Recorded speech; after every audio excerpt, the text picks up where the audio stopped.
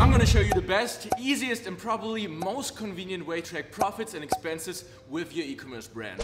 Honestly, staying on track with your business finances is one of the most important things when starting a new business. For instance, today my store has made $650 so far, but it's still early and I'm expecting sales to be between $1,500 and $2,500 by the end of the day. However, not everything is profit because there are so many expenses that will be deducted from this amount. I'm sure you can relate to this, but not losing the overview of all of these expenses is quite challenging because there are so many of them. There are ad spend costs from probably different sources such as Facebook ads, TikTok ads, Google ads. Then there are the cost of goods and fulfillment fees, and maybe you ship to different countries and have different shipping rates.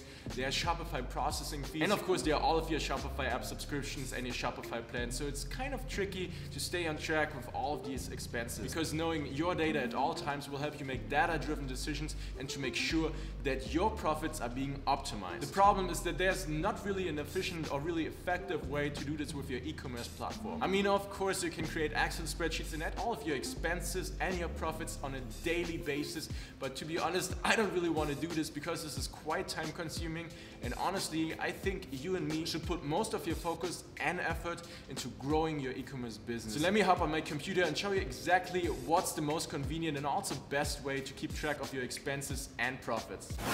Back at my computer, the first thing I want you guys to do is go to the Shopify App Store and download the Beprofit app. The full name of the app is Beprofit Profit Analytics, and as you can see, it gets a bunch of good reviews and it almost has a perfect rating. The great thing about this app is that you can just charge start.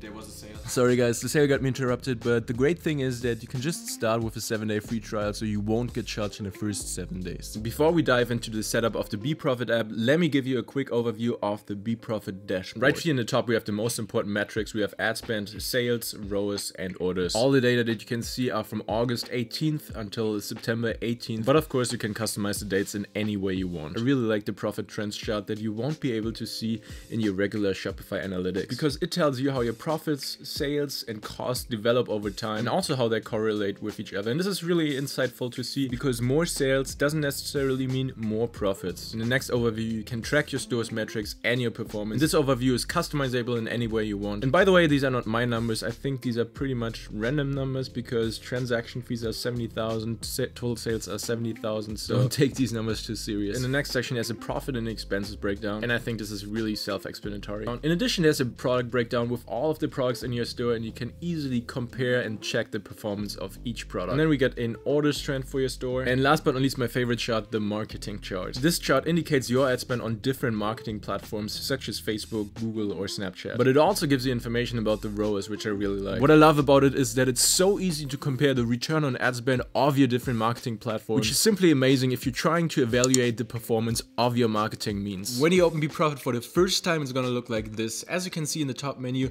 there are all of these different sections where we're gonna add all of our expenses. We're gonna add our ad spend, our fixed and our variable costs, questions to our inventory, shipping costs, cost of goods, and processing fees. Overall, this process is designed extremely user-friendly, but let me walk you through the process real quick. At first, Beprofit is gonna ask you which e-commerce platform you're using, and obviously in my case it's Shopify, but Beprofit also works with any other major e-commerce platform such as WooCommerce, Wix, and many more. Then you have the option to add your expenses. You either have fixed expenses or variable expenses. Examples for fixed expenses would be your Shopify plan that you get charged monthly, or subscription to other Shopify apps. Variable expenses are, for instance, influencers that you're working with 1 or 2 times, but not on a monthly basis. In the shipping section, you can add your shipping costs. If you're working with a shipping provider, you can simply click on Manage Shipping Providers and select the shipping provider that you're using, and as a result, your shipping costs will be integrated automatically. So it's extremely convenient, I think. Now let's move over to the biggest expenses, the ad costs. And honestly, like every time I look at my ad spend, it really hurts my heart. And the great thing here is that you can simply select the ad platform that you're using, for instance, Facebook, Bing, or TikTok, and your ad spend will be automatically synchronized with Beprofit, so you don't have to type in any data manually. And I think most of us are using Facebook ads, TikTok ads, and eventually also Google ads.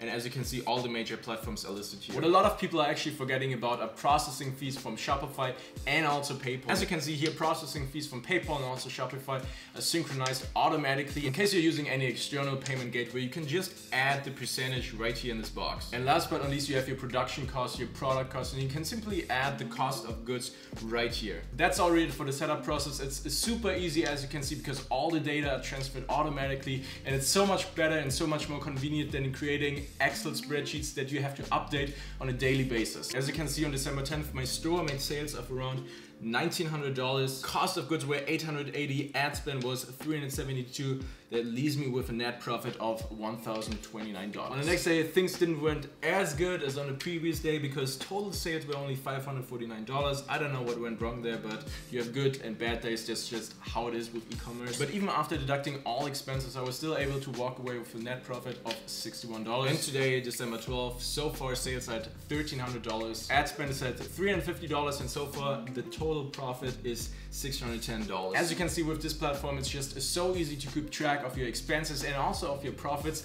Just have a look on your dashboard and you know exactly where you stand. As you can see in the graph, ad spend is kept quite general, so the software doesn't really differentiate between Facebook ads or Google ad spend. However, if you're working with multiple ad platforms such as Google ads, Facebook ads, or TikTok ads, I can really recommend you to get you the ultimate plan, because then you can just click on marketing, because here you can allocate a specific ad platform to its expenses and its profit, so you can compare your different ad platforms that you're using and see which one makes you the most money. And this is extremely easy to do, so you just hit ad spend here, then you select the matching platform.